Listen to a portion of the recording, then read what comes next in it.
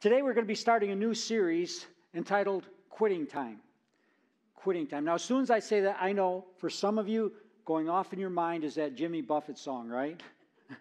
or maybe it's that song about take this job and give it to somebody else. Well, it's not quite the way it's worded.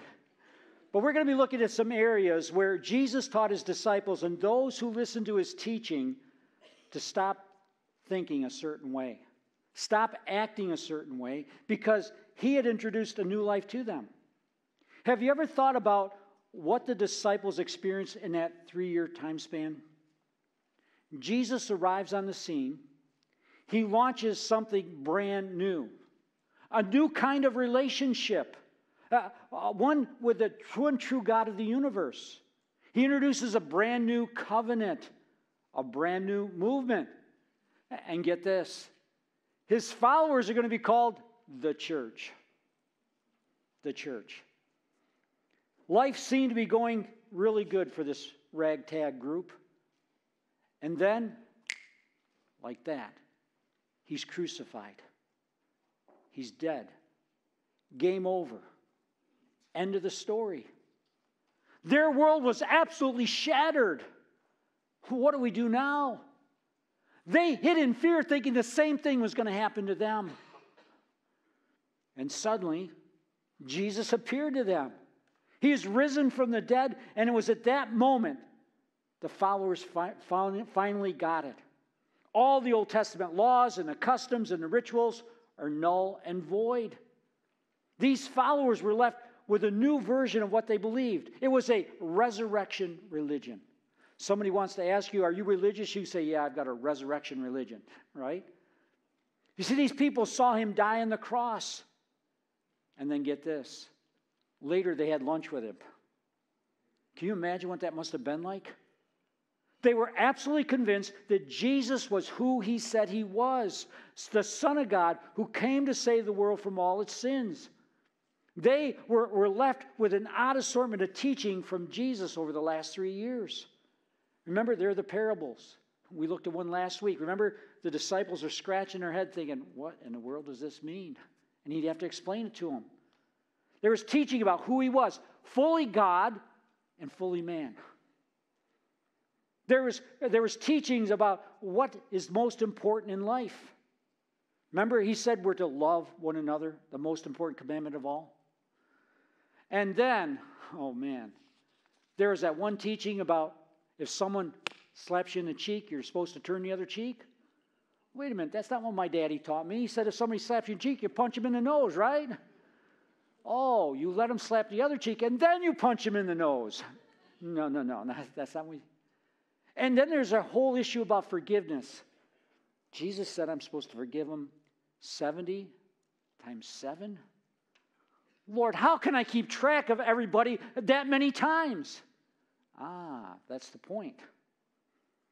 You see, they had witnessed many, many miracles and many healings. And these men could recall that Jesus did when he was among them. And what happened is people began to write things down. But their writings didn't begin immediately after Jesus ascended into heaven. We know the Apostle Paul didn't start writing for about 25 years. His writings weren't in circulation until somewhere between 30 and 35 years later. So for approximately the first 50 years after Jesus rose from the dead, all the church had was eyewitness accounts from those who had heard Jesus teach, wrote down notes, and began to circulate the stories. So what was it like to be a follower of Jesus if all you had was what Jesus taught, the basics about life? There comes down to about 5 different teachings that Jesus gave to his earthly followers on things they needed to quit doing or never even start. These 5 teachings didn't make much sense until he had risen from the dead and ascended back into heaven. And we're going to pull out the first stop, which is quitting fear. Quitting fear. How do we stop fear? That doesn't make sense, does it? Well, let me rephrase it the way Jesus said, do not be afraid. Do not be afraid. You see, in Matthew chapter 10, Jesus is about to send the disciples out 2 by 2. They're going to go out into a very difficult world. And he tells them here in Matthew chapter 10, verse 28, and do not fear those who kill the body, but cannot kill the soul, but rather fear him who is able to destroy both soul and body in hell. You see, Jesus is going to send the disciples out 2 by 2, and he tells them, you're going to be like sheep among wolves. This is going to be a dangerous time for you. Some of you are going to be beaten. Some of you are going to have to give up everything to follow me. And Jesus ends his assignment telling them in verse 26, and do not fear. Do not fear. And then again he states it in verse 28, and do not fear those who kill the body, but cannot kill the soul, but rather fear him who is able to destroy both soul and body in hell. Let me ask you, parents, why is it you repeat the same thing over and over and over again to your children? Why? You want them to get it, right? Why is it Jesus repeating the same thing to us here? He wants us to get it. Now, I imagine the disciples are staring at Jesus like deer in headlights. You know that look? Around here, it's pretty common to see deer caught in your headlights. I imagine that's what it was like for them. And so Jesus gives them this illustration. You know, there are 2 sparrows you could buy for a penny. They don't seem to be worth much, but you know what? Your Heavenly Father knows about them, and he cares for them. And then he goes on to say, you know what? Your Heavenly Father knows the number of hairs on your head. He knows all about you. And so the disciples are beginning to connect the dots. And so today, what I want to do is look at 2 boat trips that the disciples took. And I assure you, Gilligan was not on either one of these boat trips. They left him and the skipper off. In Matthew chapter 8, we see the first boat trip. In Matthew chapter 8, we see that Jesus is surrounded by a crowd of people. He needs to get away, so he's going to get him and the disciples on the boat. They get on the boat, and they row out to the Sea of Galilee. Now, Matthew was an eyewitness to this. He was in the boat. And suddenly, this ferocious storm comes up. Now, the Sea of Galilee, understand, is in a valley, and the winds would just funnel down and make the storm even more intense, even stronger. The water began to come into the boat. Can you imagine? You're in the boat and you're rocking back and forth. You're being tossed around like a rag doll. Water's coming in. It's hitting you. You're drenched. You're scared. You're going to capsize. You're going to go down. Now, before we get too judgmental of them, have you ever been in an airplane when it goes into some turbulence? You're flying along, maybe dozing off, and all of a sudden, boom, boom, boom. And then it has one of those big drops, and your heart comes up into your mouth. You hear people screaming and crying. That's kind of the situation it would have been for them. They were scared. They thought they were going to die. And where's Jesus in all this? Oh, yeah, he's up in the front of the boat sleeping. In Matthew chapter 8, starting verse 23, it says, now when he got into the boat, his disciples followed him. And suddenly a great tempest arose on the sea, so that the boat was covered with the waves, but he was asleep. Folks, please understand, Jesus could have spoken the word and have the storm not even come up. Jesus knew the storm was coming. He could have said, hey guys, I want you to just set aside for a couple hours because a bad storm's coming and I don't want you to get caught in it. He could have done that, but he didn't do either one. It's important for us to realize this point. The disciples were in the storm because they obeyed Jesus. The disciples were in the storm because they obeyed Jesus. Now remember Jonah? God spoke to Jonah and said, hey, I want you to go to Nineveh, and I want you to preach repentance to those people. And Jonah says, I don't think so. And he hops on a boat, headed in the opposite direction. And God sent this terrible storm that hit this boat that Jonah was on. Remember, they threw everything overboard, the cargo, the tag, everything. And they're still afraid they're not going to make it. And finally, Jonah speaks up and said, yeah, got to throw me overboard. They throw him overboard. A giant fish comes and swallows him, vomits him up later, and he finally was obedient to God. But the storm came in Jonah's life because he was disobedient. But understand here, the storm came in the disciples' life because they obeyed him. They're being obedient to God. Now, as I read this through, I must confess, I often wonder, was Jesus truly asleep here? Or did he just have his eyes closed listening to all the hysteria that's going on, right? You know, that's what some people do. I don't know if he was asleep or not, but what I do know this is that some of you here today, whether you're watching online or whether you're gathered here with us, some of you are in the midst of a terrible, terrible storm. You're struggling. Your boat's rocking back and forth. And you feel like the disciples. We're going down. What am I going to do?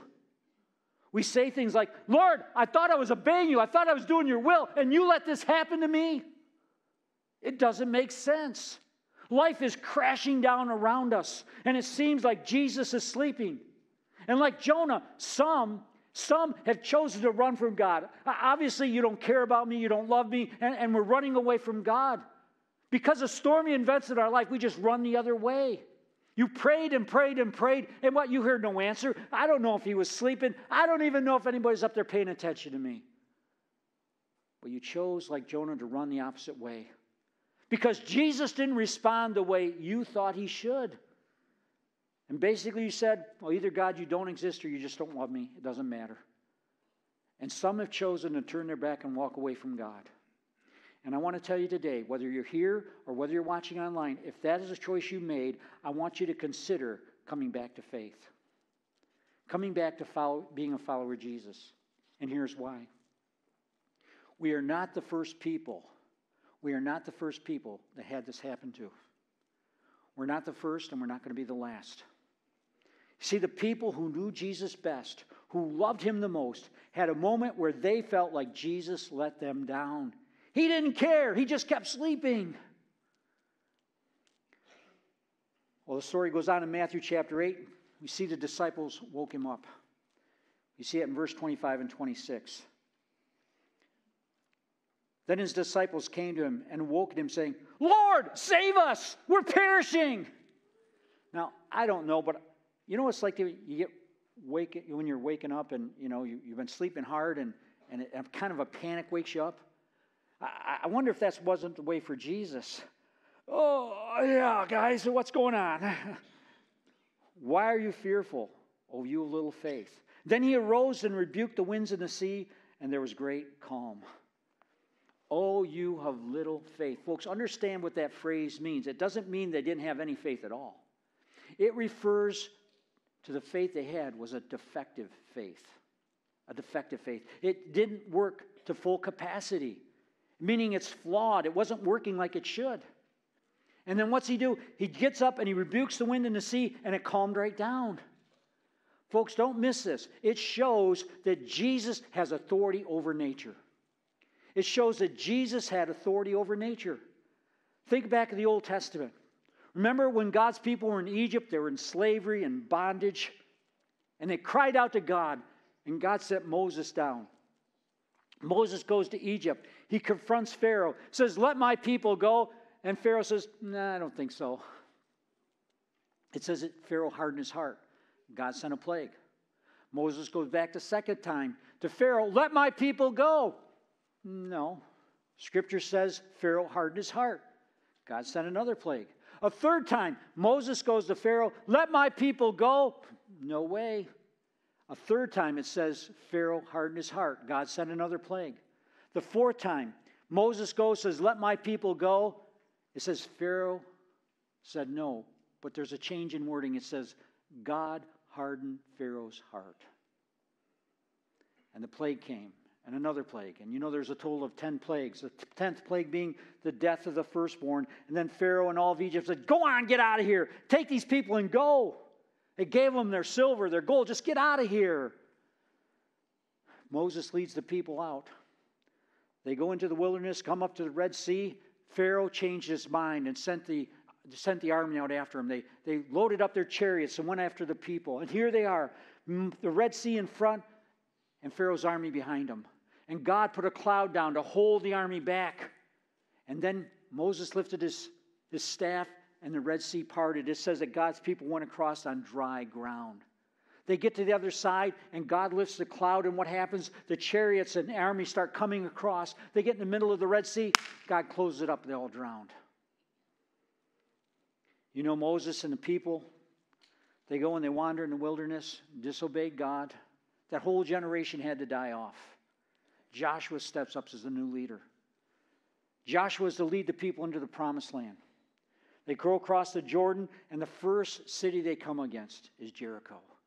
Huge, massive, high walls, thick, thick walls. At the very top of the walls, it was so thick you could have chariot races around them, 3 wide. And God gave Joshua a game plan, a battle plan. I just want you to march around that city for 7 days.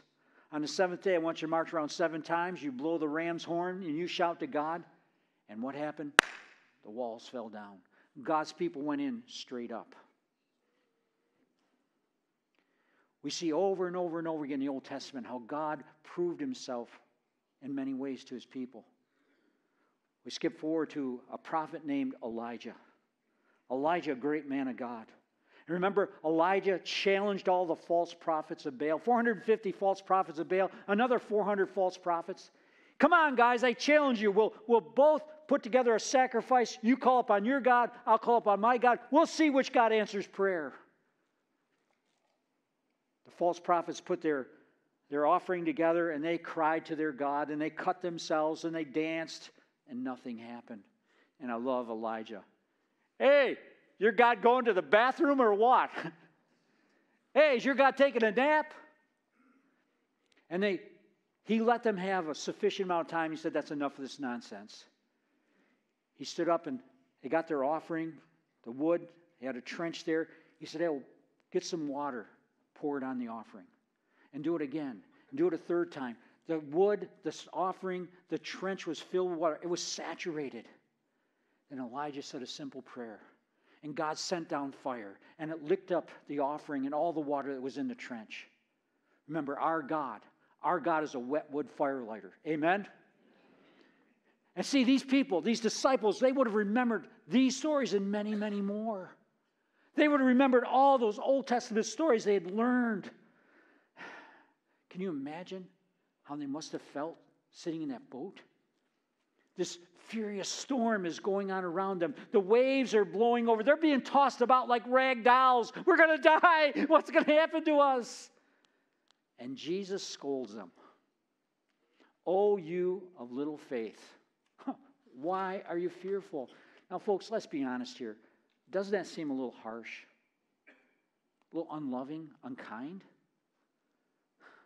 Jesus, can't you see we're scared, we're hurting, and you have that response? And then he stands up and he rebukes the wind. He rebukes the waves, and it all became calm. In verse 27, it tells us, so the men marveled, saying, who can this be that even the winds and the sea obey him? Okay, they would have remembered this experience. And then they go up in Matthew chapter 10, he's going to send them out. He's going to send them off to minister. And now they're beginning to connect the dots. It is a matter of what or whom to fear. And what he's telling you and me is, don't fear diseases. You don't have to be worried about diseases. Don't fear this storm you're in. Don't fear the person or the one that can kill the body. Don't fear these political leaders. All these things can only kill the body, but they can't touch your soul. Instead, he's saying what we need to fear or be in reverent awe of the one who controls the ultimate destiny of our souls. That's the one we need to be fearful of. That's the one we need reverent awe of, the one who controls the ultimate destiny of our soul. This is the one that can speak a word and calm the storm. It's the one who is in control of everyone and everything.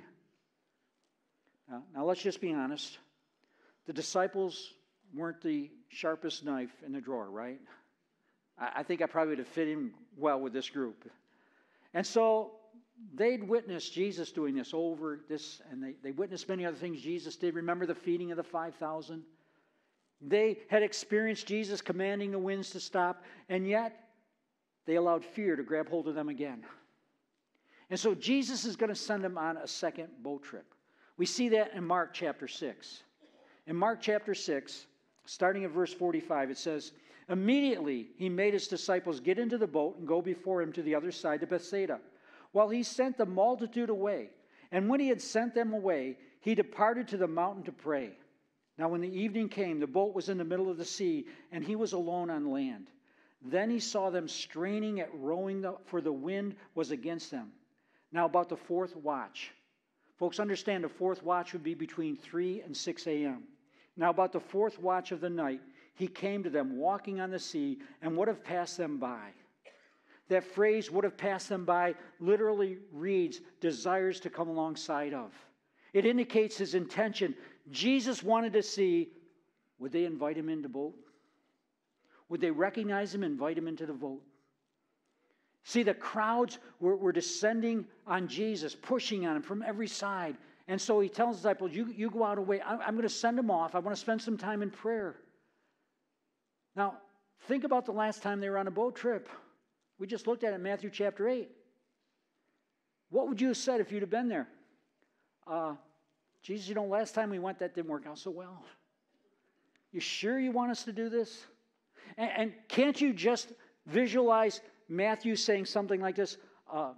Jesus, I looked at the boat and I realized there are not U.S. official Coast Guard life jackets on board, so we better not go. Right? It doesn't seem very safe to me. I'm not sure we ought to take this trip. But Jesus wanted to send the crowds away. He wanted to go up and spend time in prayer. And he wanted, don't miss this, he wanted the disciples to be alone. You see, sometimes God wants his sons and daughters to go through things alone. Sometimes he puts us through those stormy events alone. There's a strong headwind that has them rowing for hours and hours and hours. You know what it's like when you're physically exhausted? Your thinking becomes really fuzzy. Remember, I used to have a job where I worked a lot of overtime and I had an hour's drive home. And driving home, I'd begin to see things that weren't there. And I would chew Excedrin just to stay awake. Oh, it's nasty. And I imagine that's the situation they were in. They're exhausted. They're starting to see things. It's shortly before dawn. And Jesus walks out to meet them. And when the disciples saw him walking on the water, they became terrified. They thought it was a ghost. Look at verses 49 and 50. And when they saw him walking on the sea, they supposed it was a ghost and cried out, for they saw him and were troubled. But immediately he talked with them and said to them, be of good cheer, it is I, do not be afraid. Here we go again. Second boat ride. Second boat ride. And what's Jesus want? He wants to test their faith and see if they would invite him in. He wants to test their faith and see if they would invite him in. Do you realize Jesus does the same thing with you and me? He wants to test our faith and see if we'll invite him in to the struggle we're going through. In fact, he allows these storms to come into our life to see if we will grow in our faith and invite him in to help us. Or are we just going to try and do it alone? You take a day off, God. I got this. Now, we don't say that, but isn't that what our actions show? You see, Jesus tells them, it's I, do not be afraid. They're still not learning that the storms of life are not to be feared. But let's be honest, are we any different today? Are we really any different today? Jesus was the one that was sent from God, who is to be feared, and yet they still don't get it. Jesus tries to explain once again, there will come a day when I'm not going to be with you. I'm not going to be here physically on earth. But yet I will be with you in a sense. Because God the Father is going to send the Holy Spirit. In John chapter 14, verse 26, Jesus said, but the Helper, known as the Comforter, the Paraclete, the Comforter, but the Helper, the Holy Spirit, whom the Father will send in my name, he will teach you all things and bring to your remembrance all things that I have said to you. You need not be afraid, because even though physically I will not be here with you, because God the Holy Spirit and I are one, the Trinity, God the Father, God the Son, God the Holy Spirit are all one. Because God the Holy Spirit is with you, I'll be with you. You need not be afraid. See, Jesus wants them and us to know he is always, always, always with us. He's always with us. You don't have to be afraid even when there's something to be afraid of. But unfortunately, this is a lesson that Jesus continually tries to teach to the disciples, even up to the point of crucifixion. Well, it goes on here in Mark chapter 6, verse 51 and 52, it says, then he went up into the boat to them, and the wind ceased, and they were greatly amazed in themselves beyond measure and marveled. For they had not understood about the loaves because their heart was hardened. Their heart was hardened. These men who sat under the ministry of Jesus for 3 years. For 3 years. And when he's crucified, what'd they do? They were terrified and ran. And what is happening here? It says their heart was hardened. Why? Because they didn't understand. Folks, please do not miss this. Miracles and healings do not necessarily soften a hardened heart. Miracles and healings do not necessarily soften a hardened heart. The disciples saw both, and yet their hearts were hardened. I remember as a new Christian, I started praying for family members and people I cared about, co-workers, and I prayed, oh God, if they could just see a miracle. Oh God, if you would just touch her and heal her. Oh God, if you could touch him and heal him. They would see that your hand's on him, and they would come to know you as Lord and Savior. Miracles and healings do not necessarily mean that someone's going to come to know Jesus as Lord and Savior. It doesn't soften hardened hearts. That phrase, their heart was hardened, refers to the inability to understand because of a rebellious attitude. A rebellious attitude. Do you ever have one? Do you ever have a rebellious attitude? We need to be very, very careful when we start having this rebellious attitude. Because where can it lead? Just like the disciples, hearts that are hardened. We go on and we read through the Gospels and the epistles, and we see that later, these very same men became fearless and bold. What happened? How did they finally get it? Folks, understand, it wasn't another lesson on fear. It wasn't another boat ride. It wasn't another teaching from the Messiah. It wasn't another miracle of seeing him walking on water. It was that these people saw the resurrected Savior. And once Jesus rose from the dead, they became absolutely fearless. Why? Because the ultimate enemy, which is death, was defeated once and for all. Amen? That's why I want to encourage you. Mark your calendars. November 7th, come and join us for BAC 90, Pastor Ryan's teaching on apologetics. I am convinced that is the linchpin for our strong faith. Because if the resurrection isn't true, our preaching is foolish. You see, when they lost their fear of death, they lost all fear. Nothing they witnessed during their time with Jesus got rid of the times of fear, but it was seeing the resurrected Savior and the filling of the Holy Spirit that changed everything. Remember in Acts chapter 1, verse 8, it tells us, Jesus said, "But you shall receive power when the Holy Spirit has come upon you, and you shall be witnesses to me in Jerusalem and in all Judea and Samaria and to the end of the earth." Folks, this is what we need to realize. When we finally stake our eternity on the fact that Jesus Christ really died for our sins, was buried, and rose from the dead, and when he ascended into heaven, he sent God the Holy Spirit to live in us. When we understand those facts, we have no reason to fear. We have no reason to fear. When we are given the same resurrection life that the apostles did, the disciples did, the fear of death, the fear of harm, it begins to evaporate in our life when we finally understand it. Once we are no longer afraid that we recognize that people or situations can only harm the body, but we have someone greater inside of us who controls and protects our souls. And we need to get a handle on that. Something happens inside of us, and fear not becomes a way of life. Fear not becomes what we are, who we are.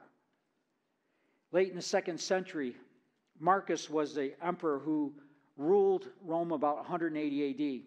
He oversaw what is considered to be the 4th major persecution of Christians.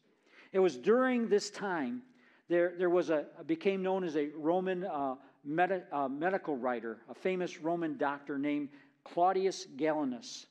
And his writings have been preserved. And in these writings, he actually mentions Christians. Back in those days, it was illegal to examine a dead body.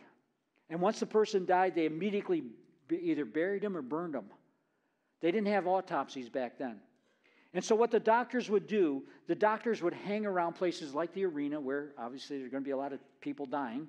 And they would examine the dying bodies before they actually passed away. Now this famous writer, you got to understand, he would not be in favor of Christianity. So this is what you call a writer from a hostile source.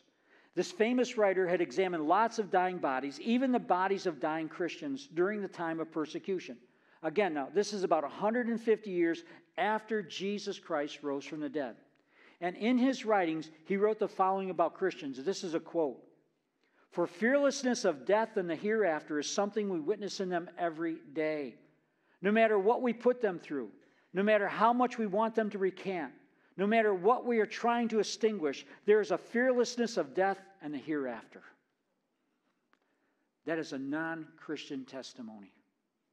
For fearlessness of death and the hereafter is something we witness in them every day. No matter what we put them through, no matter how much we want them to recant, no matter what we are trying to extinguish, there is a fearlessness and a death and the hereafter. It was the fearlessness of the early Christians that captured the attention of the Roman Empire. And this is why Jesus can say without batting an eye that you may not understand now, but you will. Fear not, fear not, fear not.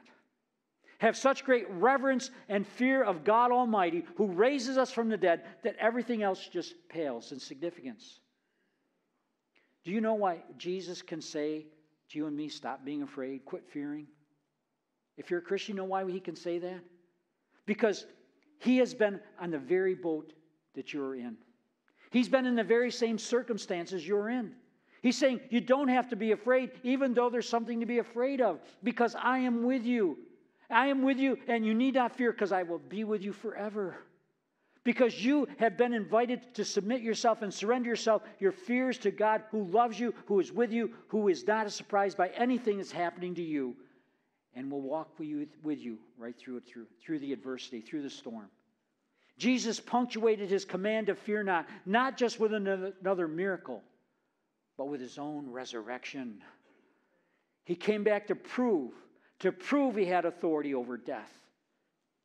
And if you've placed your faith in Jesus Christ and claim to be one of his followers, he says to you and me today, fear not. Fear not. Even when there's something that looks like you ought to be afraid, fear not. I'm with you. Well, you know, there's one simple question I ask with every single sermon. Simply, so what? So what does this mean for us today? So what? Well, what we need to understand is that with each new experience of testing demands more faith and courage. With each new experience of testing demands more faith and courage. Remember in the first storm, Jesus was right there physically with them. But the second storm, he sent them out on their own. I don't know where you're at today. I don't know what your storm is. But there's a good chance that Jesus has you out there on your own. And really wants to know is, will you invite him in to control your life? Will you trust him through the difficult storms you're in? You know, you and I have a great promise that the disciples didn't have. In Hebrews chapter 13, verse 5, it says, for he himself has said, this is Jesus, I will never leave you nor forsake you. In the original language, that word never is never, never, never, never, never, never, never, on to infinity.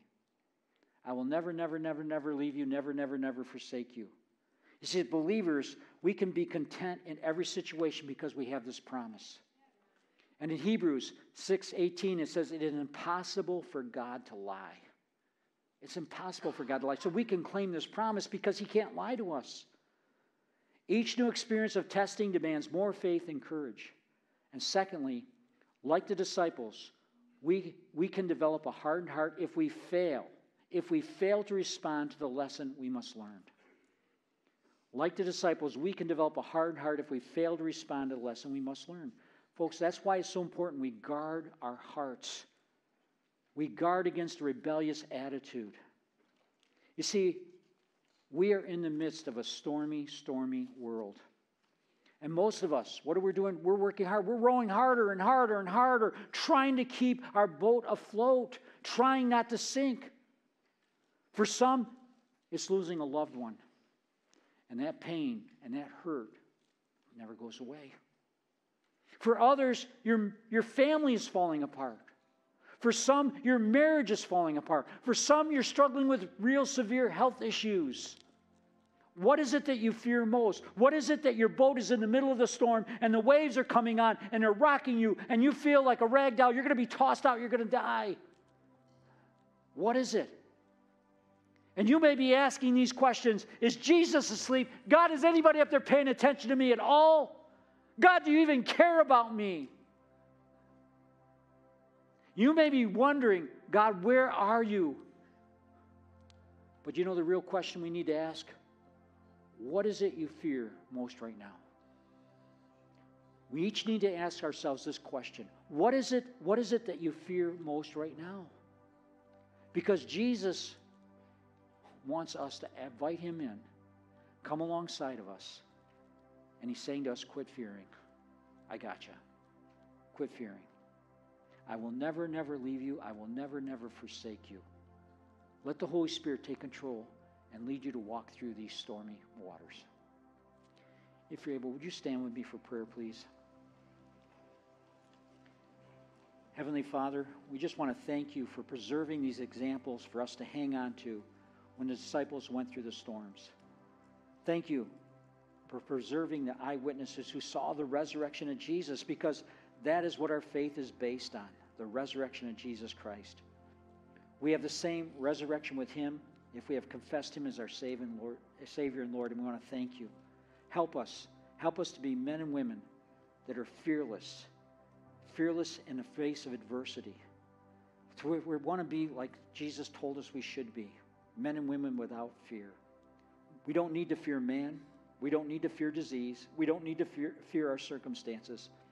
God, we're asking that you give us an overwhelming reverence and fear of the God who controls our eternity and who sent his Son into the world because he loves us more than he loves the sparrows. He knows the number of hairs on our head. Give us eyes to see and ears to hear from him. For it's in Christ's name we pray. And all God's people said,